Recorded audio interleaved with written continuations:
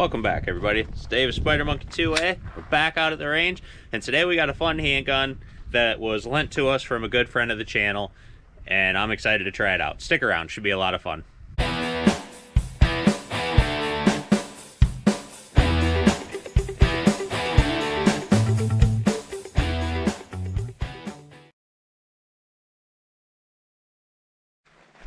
Alright guys, I haven't really dipped much into the 10mm world, but I have been intrigued by it a little bit lately, and before I went out and just bought a handgun in 10mm, I thought I would try one out, and a good friend of ours told me that I could try his out on the channel, so I figured why not make a video and have some fun with it. We have the Glock 40, the Gen 4 10mm auto. When you hear Glock 40, a lot of times you think of 40 Smith & Wesson, but this is a... It's bigger than a full size. I don't even know what you would call it. It's a 6-inch barrel. Other than that, it's just your standard Glock, guys. So the fun part about 10mm is, boy oh boy, is it a big ugly round. That is just beefy. So you might think, hey, that looks just like a 40 Smith & Wesson, but longer, and you'd be absolutely right.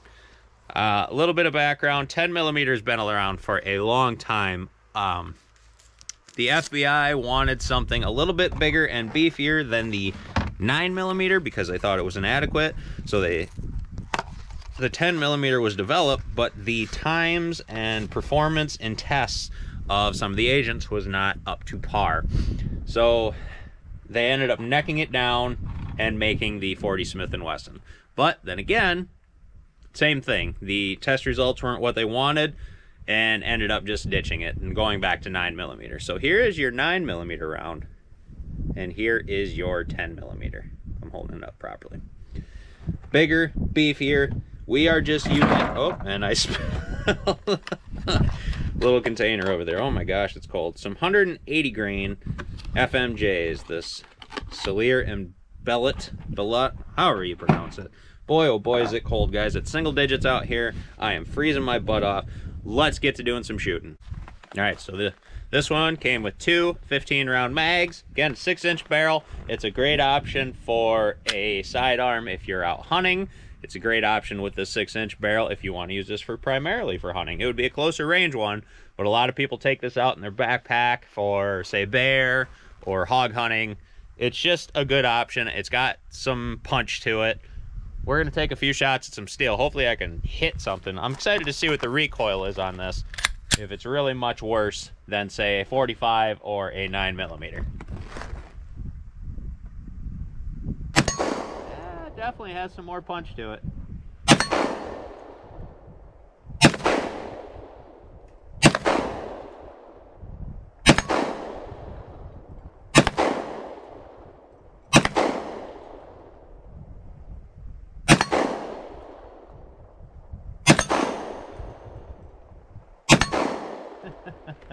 Yeah, definitely packs a wallop. Did pinch a little bit in the hand, even with this big frame and big slide. I was getting pinched a little bit. Maybe it's because my hands are smaller. I have a hard time with these big full frame guns. I am almost positive that it's because my hands are smaller. Not bad though. Very manageable, especially with this big 6-inch barrel, big full slide. Not too bad at all. Let's load it up again. What really stinks is that on this cold day, my auto loader is too small for the 10mm. So let's get it loaded up. We'll fire it off a few more times. All right, we got a various assortment of 2-liter jugs and a couple spaghetti squashes out there. We got about 10 rounds loaded up before my hands froze. Hopefully we can hit these things. Again, we're just using some FMJs, so it might not be a lot of devastation. But let's see if it blows it up more than, say, a 9mm does. No, spaghetti squash, no. Wow.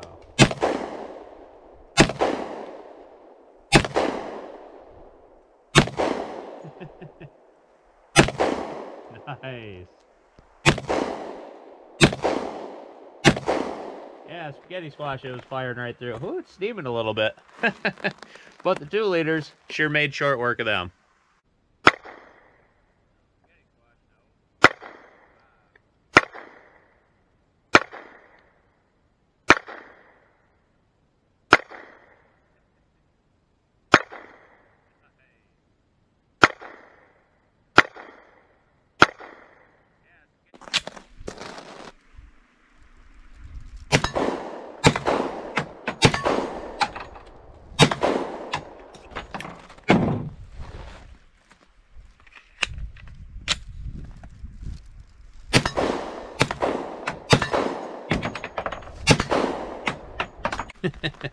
All right, guys, there you have it.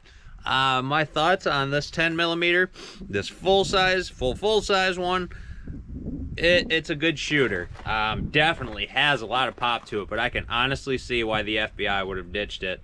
Follow-up shots are definitely an issue. Faster firing definitely takes a lot longer. I'm not a great marksman to begin with, but it took me a little bit to get back on target in between shots. But it is a great option. Will I pick one up? Maybe if I find one that is in a good price range. I'll probably stick with Glock. I know they have the Glock 40, this one. The Glock 29, I believe it is, which is the compact version. I don't know if I'd be able to handle that one. And the Glock 20, which is the full-size version. All right, everybody, what's your thoughts on 10mm? Good option, or is it just for show? This is all right, everybody, this is Dave with Spider Monkey 2A. Give us a like, maybe share this video. Hope you subscribe. If not, thanks for stopping by.